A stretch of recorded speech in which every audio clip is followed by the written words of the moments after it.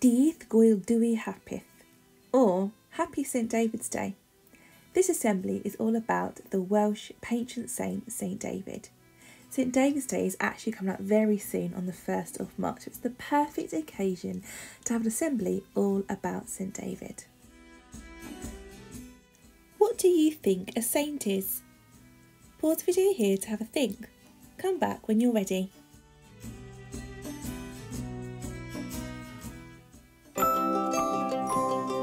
I think a saint is someone who is holy.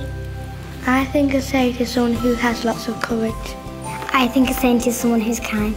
I think a saint is an incredible person. I think a saint is very important and has done some very special things. A saint is someone who's very proud of their country.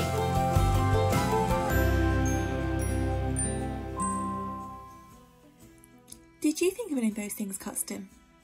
Well done if you did. But what's a patron saint? St David is the patron saint of Wales. What do you think that might mean?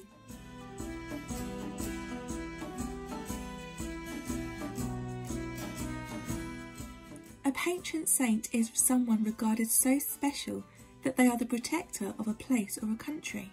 Each of the 4 countries that make up the UK and Ireland all have a patron saint, and each of these saints has their own special saint's day. On the 1st of March, it's St David's special day. Who was St David? He was a real person, although lots of the information about him comes from stories and legends. He was at the heart of the Welsh Church in the 6th century. He came from a rich family in West Wales. His mother was a saint, Saint Non. His teacher was also a saint, Saint Paulinus.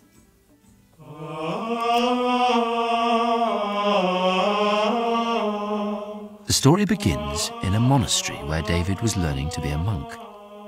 It was a very simple place made of wood, with walls made of sticks plastered with mud. A roof of straw or rushes kept out the rain. Around the monastery were other simple buildings where the monks ate, studied, and slept. In one of these buildings, young David sat and listened to the wise words of his tutor, called Paulinus.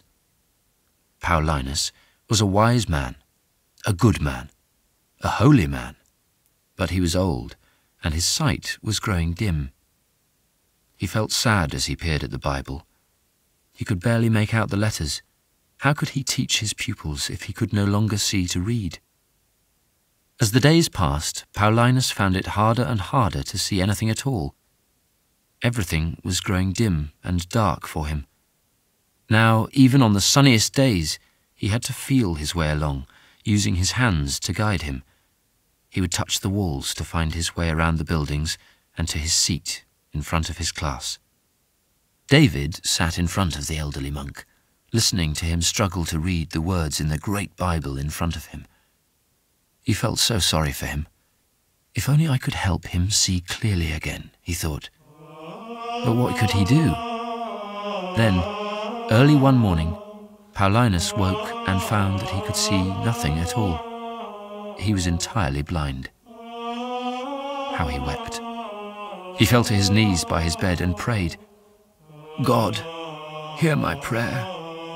Restore my sight so that I may continue to serve you and do your work. I have guided many young monks. I have tried my best to prepare them to do your work too. May they now help me. Let your Holy Spirit enter them, so that the touch of their hands on my eyes will restore my sight." That morning, as the young monks filed into the room, Paulinus told them what had happened.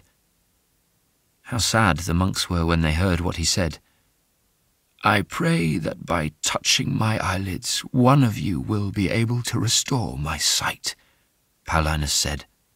So, one by one, the monks came forward and gently laid their fingers on their beloved teacher's closed eyes. How eager they were to help restore their teacher's sight. How sad they were, and they saw that he still could not see. At last, it was David's turn.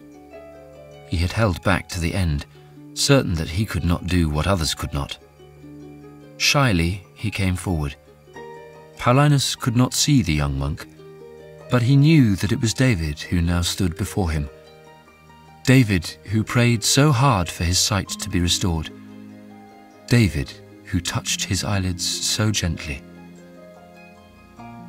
"If anyone can heal my poor eyes, it is David," thought Paulinus. Gently, David took his hands away from his teacher's face, and slowly Paulinus opened his eyes. A joyful smile spread across his face. He could see! How startled the monks were! How happy David was! Paulinus thanked God for sending him the young monk, David, but in a way he felt sad too. He was sure that soon David would leave the monastery. What more could he, Paulinus, teach him? David must go out into the world and do God's work. And soon David did indeed leave, and in time he built his own monastery, the very one where St. David's Cathedral now stands. St. David's Day is commemorated by the wearing of daffodils or leeks. Why leeks? One version is that St. David advised the Britons on the eve of a battle with the Saxons to wear leeks in their caps so they could easily distinguish friend from foe. This apparently helped to secure a great victory. Why daffodils? Leeks and daffodils have similar names in Welsh: Cenhinen, leek, and Cenhinen Beder, daffodil. Some people believe that this is why daffodils are also national emblems of Wales.